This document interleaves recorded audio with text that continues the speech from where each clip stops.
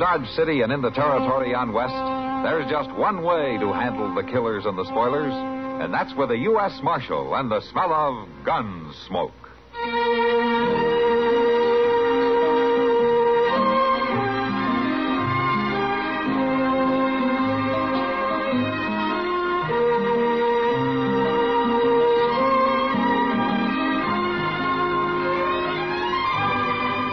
Gunsmoke, starring William Conrad.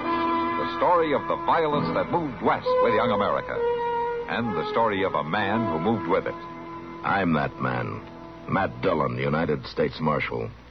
The first man they look for and the last they want to meet. It's a chancy job, and it makes a man watchful. And a little lonely.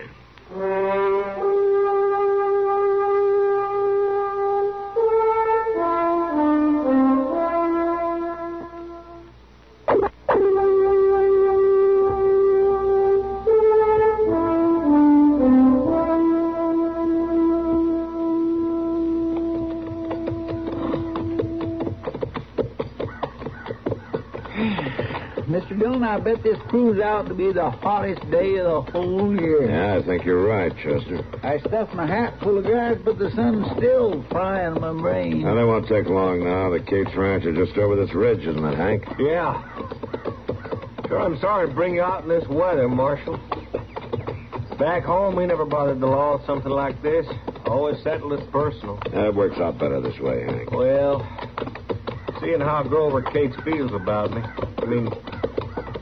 I reckon you heard how it was with me and Alma before him and her got married. Now, you did the right thing coming to me with it, Hank. I just thought it wouldn't happen again. I'd forget about it, Marshal, but it's the third time now.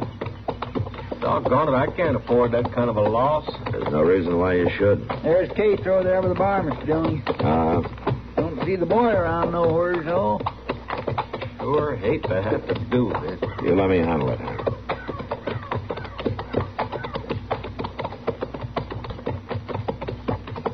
Hello, Grover. How are you, Grover? What do you think you're doing here, Jurgen? He's with me.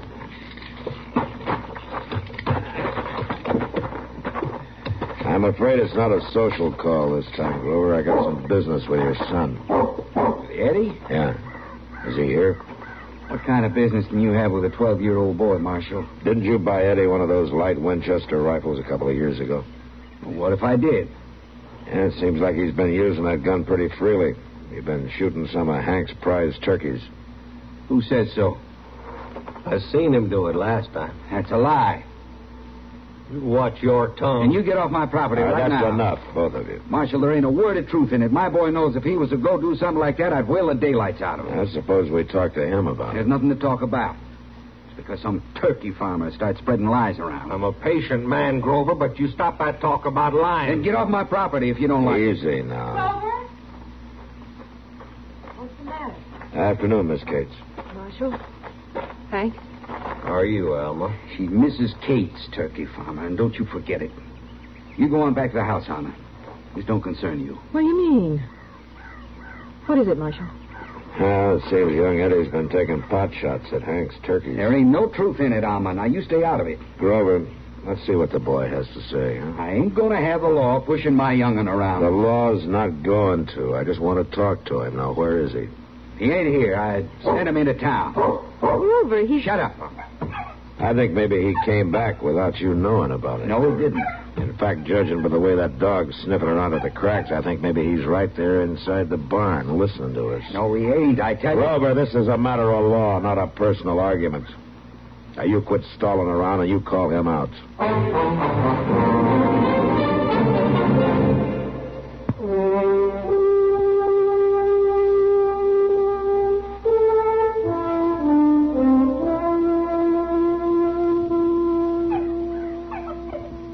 You gonna call your boy out, Grover? I said he ain't in there. All right. Eddie, come on out. I know you're in the barn there. I said come on out here. I'm coming.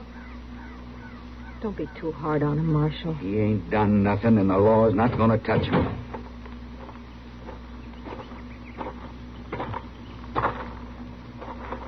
You're the one that told him. You told him you seen me there in the barn. I didn't, Eddie. You was going to, though. Only Pa stopped you. You're always doing something to get me in trouble. I've just tried to be a good mother to you. You ain't my ma, and you're never going to be. Eddie. Me and Pa had it all right here before you come. Now, wait a minute, Eddie. Seems to me you got yourself into trouble. You were listening in there. Now, what about those turkeys? I don't know nothing about it. You see what I told you? Eddie, I seen you do it. I was walking back up the draw, I heard the shots, and then I seen you ride off on that pony of yours. And you had your rifle. If I hadn't have been afoot, I'd have chased you and caught you right then. I ain't been near your place. Eddie, why do you think Hank would tell a story like that if it wasn't true? I don't know nothing about it, Marshal. Well, I've known Hank now for quite a while, and I never knew him to lie before. Now, when do you suppose he'd start with you? I told you I don't know. All right. Then I guess I'll have to take you into town with us, Eddie. You aiming to jail this boy just on somebody's say-so? I'm not going to jail him, Grover. He can bunk in with Chester tonight, and we'll see what Judge Bent has to say about it in the morning. You know why Jurgen made up this story, don't you? It's because of Alma here. Grover, please. He never could stand it because she picked me instead of him. Now he's trying to hit back at the boy to get even. All right, Grover, you've said enough. Come on, Eddie, let's get started. I don't want to go to jail. Well, if you didn't do it, Eddie, you got nothing to worry about. He just made it up like Pa said. Oh? Well, why would he do that? I don't know. Unless it's 'cause I seen him come here when Pa was away. Eddie. Sure, he come lots of times, and he must know that I seen him. That's not true. It is, too. That's why he's trying to get me out of the way, 'cause he knows I seen him. That's not true, Grover. I haven't seen Hank since before we got married. Grover, that's a fact, and I'll swear to it on a Bible. Eddie, was that true?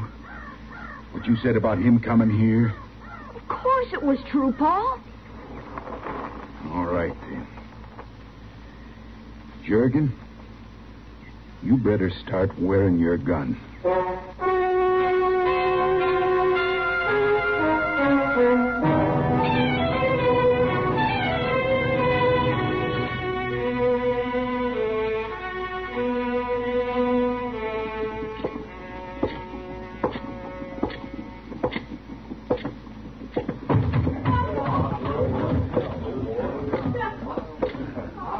Oh, Ma.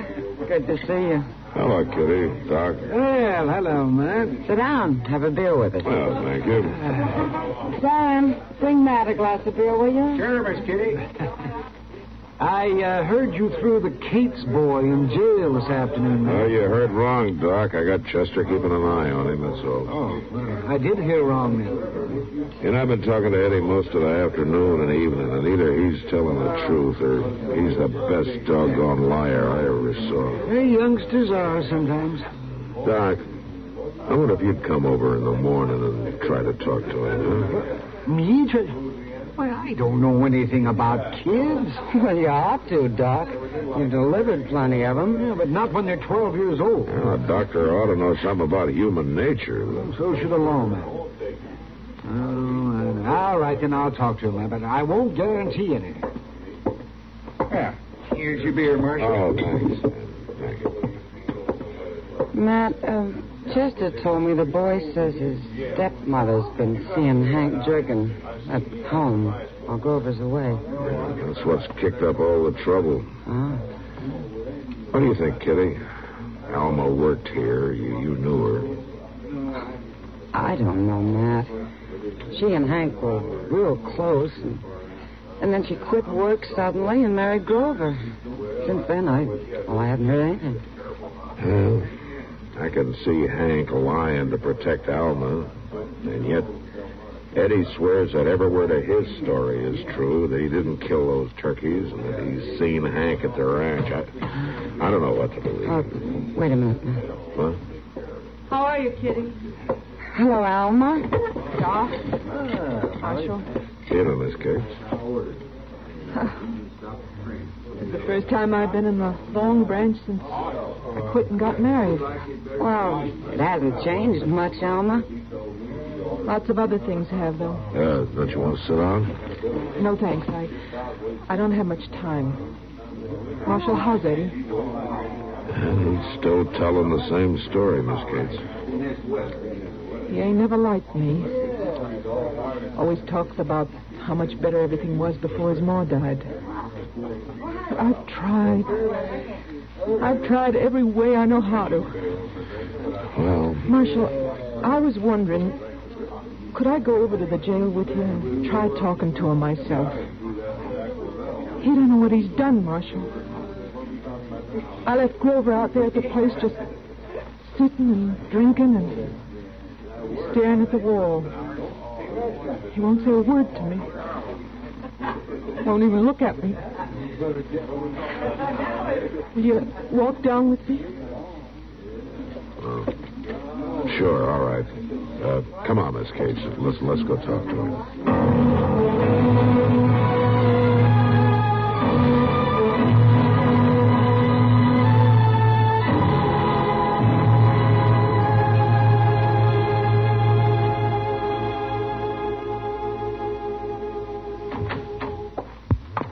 I'm sorry, Mr. Dillon, but he still won't come out. I could have dragged him, but I didn't figure you'd want that. No, you did right, Chester. I'll go back and try to talk to him. He sure is a stubborn kid when he puts his mind to something. Aren't you hungry, Eddie? No. You want to come up in the office with Chester and me? Is she still there? No. Your ma left. Crying. She ain't my ma. Oh, she's your stepma, though. That's the same thing. What? Why wouldn't you talk to her? I don't ever want to see her again. You know, Eddie, you said a pretty bad thing about her. It's true. Maybe so, but now, when a fellow says something like that about a woman, I think he ought to give her a chance to explain. I don't want to see her. Now, I can understand when a fellow's had a fine ma and then he's lost her. It's kind of hard for him to get used to another woman trying to take her place, but he ought to try and not go around carrying a chip on his shoulder. She hates me. She wants to turn Pa agin me. The thing is, though, that a story like that hurts more than just one person. Hurt your pa and Hank Jurgen. And you know something, in the end, it'll hurt you more than anybody else. I told you I seen him lots of times. I can understand, too, telling a lie to get out of trouble. I did that myself a few times when I was a boy. You know why I quit doing that? Why? Because I found out that it felt worse to go around knowing that I'd lied than it did to admit the truth and take my punishment. I didn't lie. Now, killing a neighbor's turkey's a bad thing, all right, and your pa might strap you for it, maybe give you extra chores to help pay for them, but, well, that's not as bad as knowing every minute of the day that you've hurt 3 people without any cause.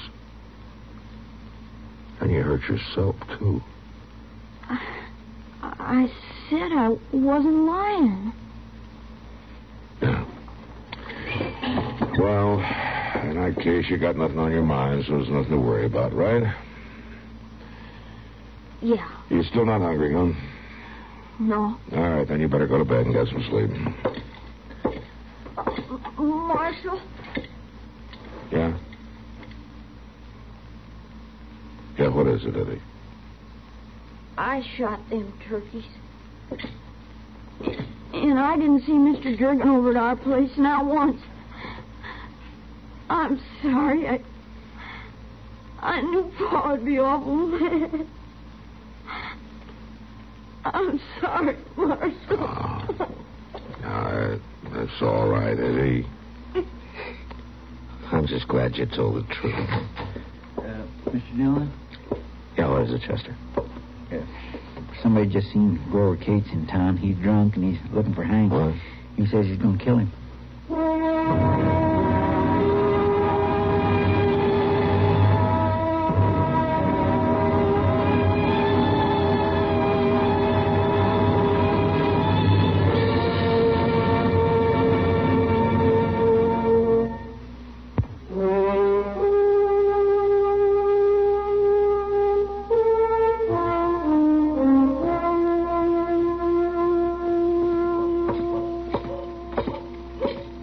we can't find neither one of them, Mr. Dillon. Well, Hank Jurgen may not even be in town, Chester. Well, Grover told somebody he'd stop at Hank's place and he wasn't home. And I hope he's not.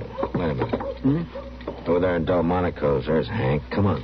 Well, he must not have heard Grover looking for him. Would he be sitting in there eating for peaceful life? Yeah, I guess not.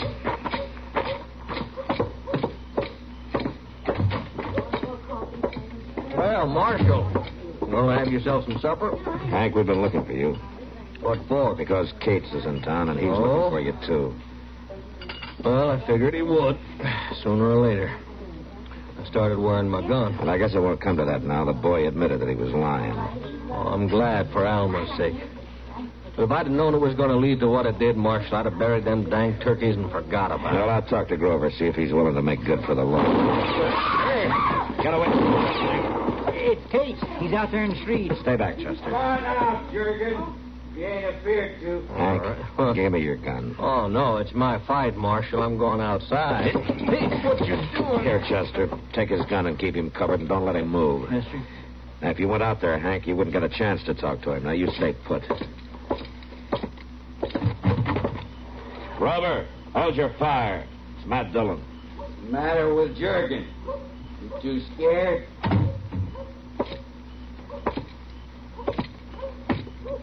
You stay out of this, Marshal. Between me and him. He's in there. I've seen him. Why won't he come out? Because Chester's holding a gun on him. And I'm going to take yours now. Stay back, Marshal.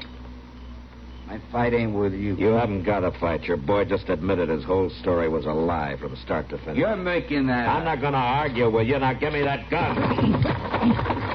Now, you better start coming to your senses, Grover.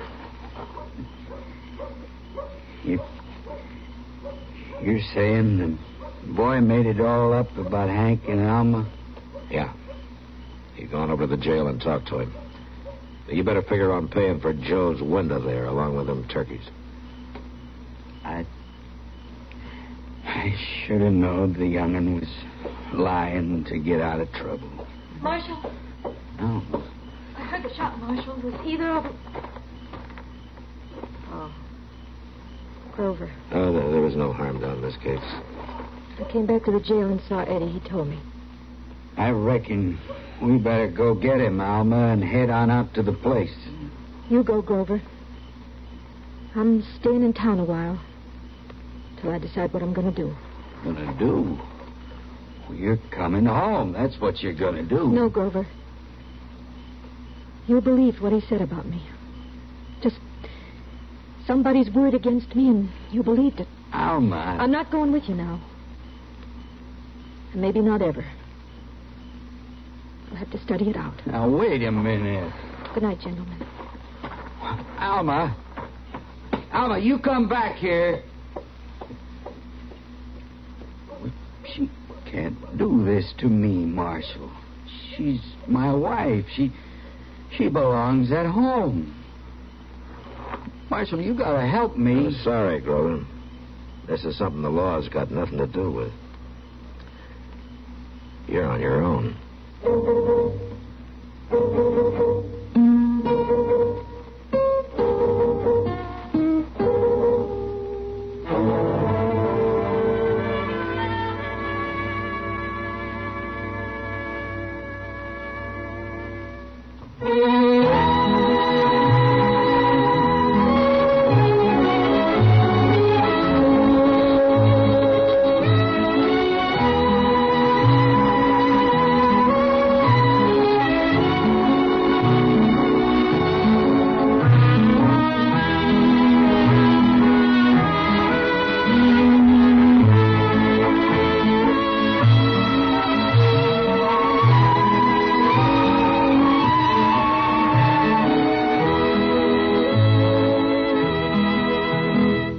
Gunsmoke. Produced and directed by Norman MacDonnell. Stars William Conrad as Matt Dillon, U.S. Marshal.